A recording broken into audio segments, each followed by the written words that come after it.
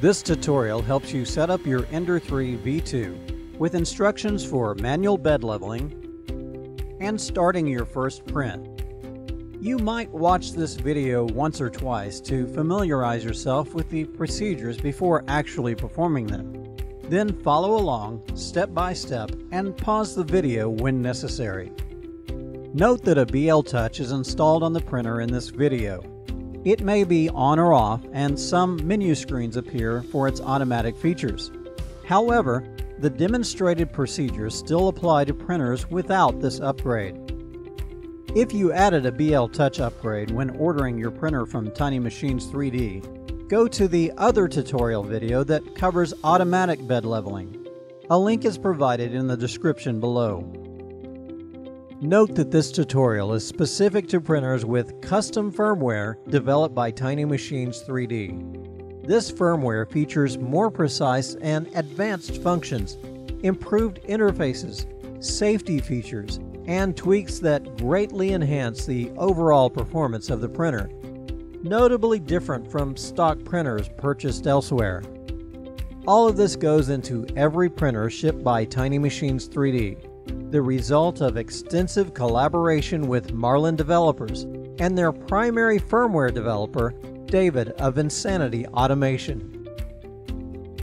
Before we begin, credit goes to Chuck Hellebuck and his YouTube channel with tips and tricks for Ender 3 printers. A modified version of his corner leveling G-code is used as a part of this setup. You can find a link to his channel in the description below.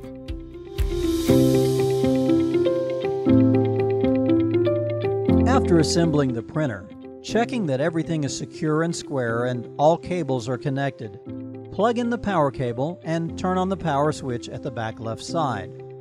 The welcome screen will appear, then the main menu. Insert the micro SD card, contact side up, in the slot on the front of the printer. On the menu, select Print, then the TM corner level file. The G-code file instructs the printer to move the hot end to the front left corner of the bed and wait. Insert a piece of paper between the nozzle and bed, then turn the knob at the corner until the paper just begins to drag. If the paper will not fit, don't worry. Lower the corner by turning the knob counterclockwise until the paper slides into position. Some bed knobs are marked to indicate which direction raises and lowers the bed, but they can be difficult to see. Turn clockwise to raise the bed and counterclockwise to lower it. Once the first corner is adjusted, press the knob and the hot end is moved to the back left corner of the bed. After adjusting each corner twice, pressing the knob to confirm each adjustment, the printer will auto-home, bumping its end stops, and the procedure will end. Repeat this procedure if necessary to check or fine-tune the adjustments.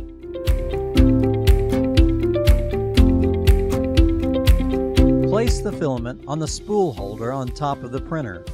While this video shows a larger standard kilogram size spool of filament, a smaller sample roll is provided with the Ender 3 V2. However, regardless of the spool size, the loading procedure is the same.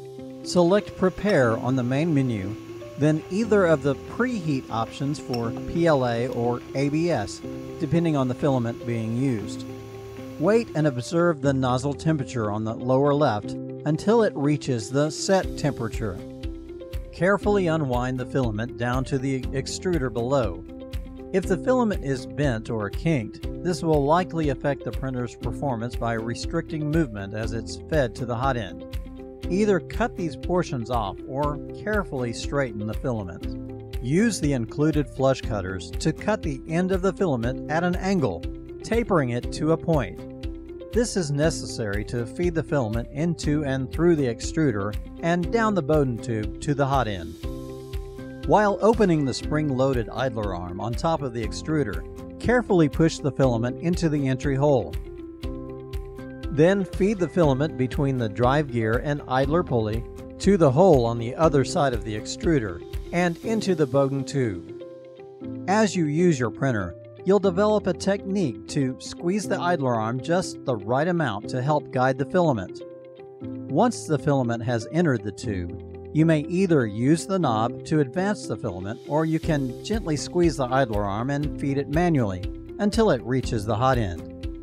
If the hot end is preheated to operating temperature, the amount of resistance you feel will change as the filament is melted, and excess filament may be extruded from the nozzle.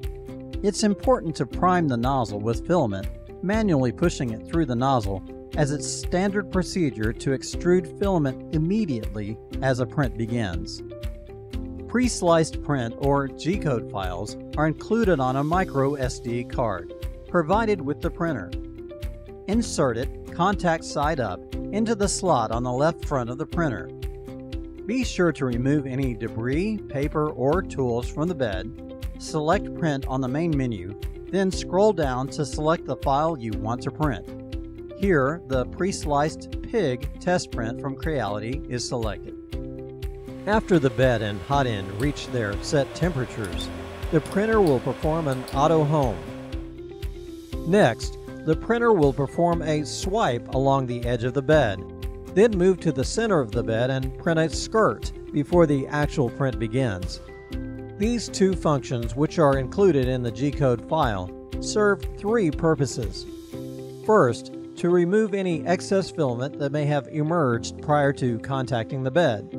Second, this further primes the nozzle to establish consistent flow.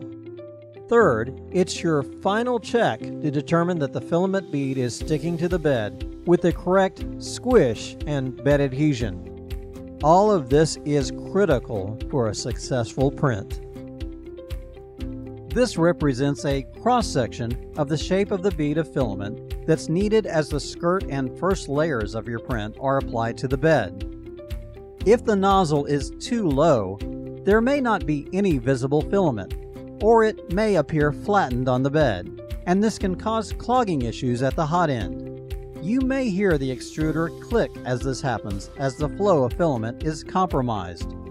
If the nozzle is too high, the bead will have a round shape, will not stick to the bed, and it can easily detach from the bed when you move your fingertip across it as a test while the skirt is being printed. If you have not achieved this by the time the print begins, it is recommended to stop the print, remove everything from the bed, and start again. Though you may observe what appears to be a successful first layer, it's recommended to stay at the printer and watch as the additional base layers of the print are added, especially if you are new to 3D printing. Here, if you look closely, the first layers aren't ideal for an optimal print and appear rough and a little wavy. This is a sign that the Z offset could have been adjusted a little more. If you observe uneven printing, where continuous portions of the first layer can vary in thickness and may look rough on one side, this is usually due to manual bed leveling issues. However, the print may still be successful as long as the first layer is adhered to the bed. Though these issues may not be detrimental to the overall quality of the final print, observing them is an opportunity to learn, gain experience, and further adjust your printer to achieve better results as you begin each print. The Ender 3 V2 features a carborundum bed, a carbon lattice adhered to glass.